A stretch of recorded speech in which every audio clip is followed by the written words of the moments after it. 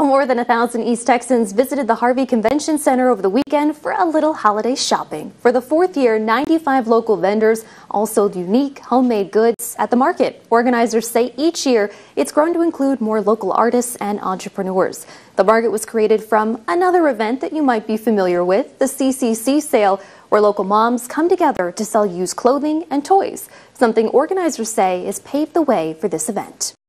And that's kind of where this came from, was those moms going, I make hair bows, and my husband's a woodworker, or he makes metal art, and how can your marketing machine that you've built with CCC help get the word out about me?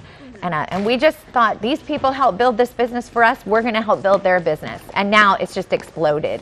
Very cool. If you missed out on this year's market, it'll be back again next year at the Harvey Convention Center on November 23rd.